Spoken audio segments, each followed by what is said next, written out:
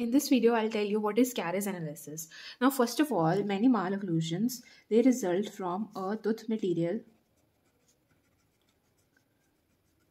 and arch discrepancy. Alright, either the arch present is more, or arch length present is more, or the tooth material present is more or less, or vice versa. Alright, so caries analysis helps us in evaluating the discrepancy between the both. Now, first of all, we need the arch. Okay, so arch length. How we will calculate the arch length? For the arch length, we use a soft brass wire. Such that this wire, it is suppose these are our teeth.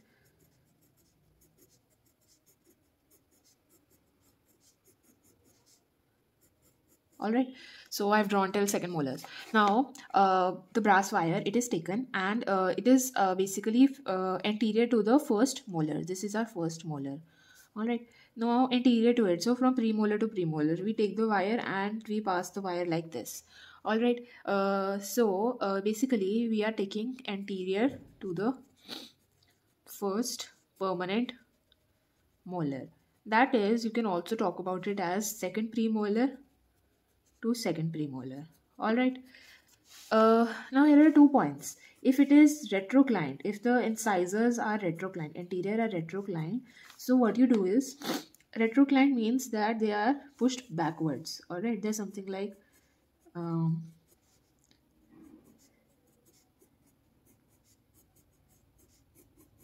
something like this. In this, you will pass the wire, so this is the second premolar, you will pass the wire labial.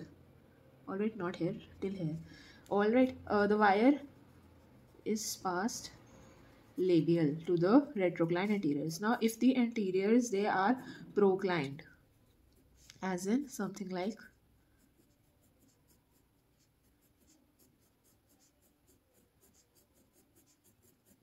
so, you will pass it through the cingulum. Okay, wire is passed through the cingulum of proclined anteriors.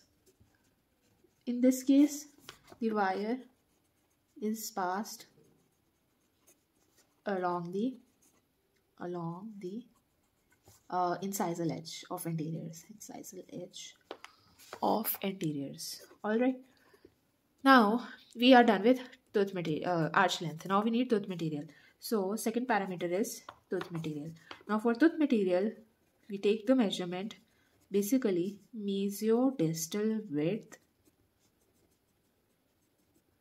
of teeth anterior to first permanent molar. Same thing. Okay, first permanent molar, that is second premolar to second premolar.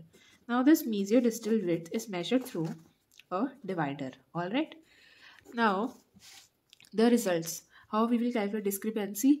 By subtracting them. Alright, now if the discrepancy, you have to draw this table, it is very important. If it is between 0.02 to 2.5 mm, so it means that proximal stripping has to be done. Now proximal stripping is a type of treatment which is done for methods of space gaining.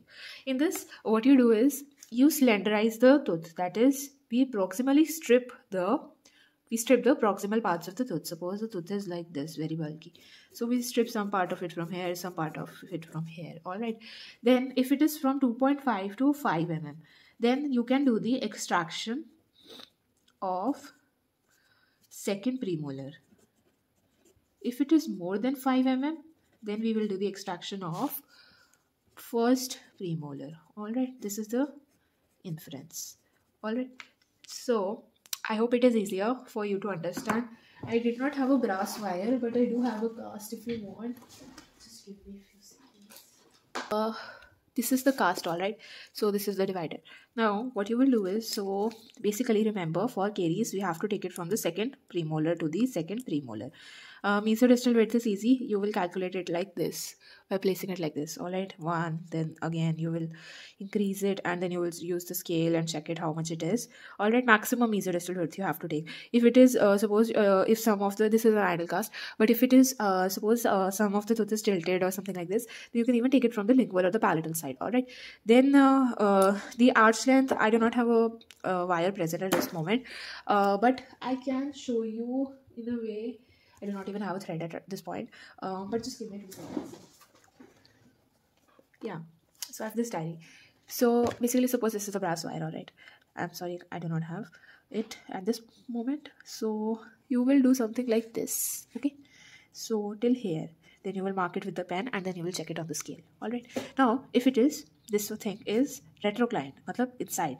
So you will take it as this retroclined hai, so you will take it outside or फिर ऐसे अंदर को, alright. Now if it is proclined, then what you will do is you will take it like this, like through the cingulum, alright. Yeah, through the cingulum till here, then mark a point, alright. So yeah, this is how you will do it. I also have a cast which is not idle. If you want to see, just give me a second.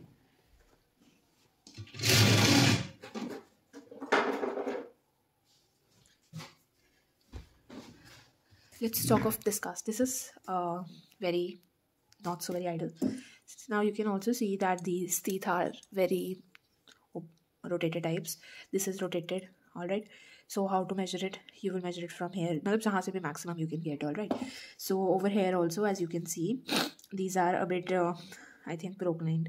We will have to see it through the other cast also, like we will need the mandibles to know if it is retroclined or proclined. So yeah, so this is how you will do the caries analysis. I hope you understood. In next video we'll talk about other analysis and then it will be easier for you to understand. It's a very interesting topic. Thanks for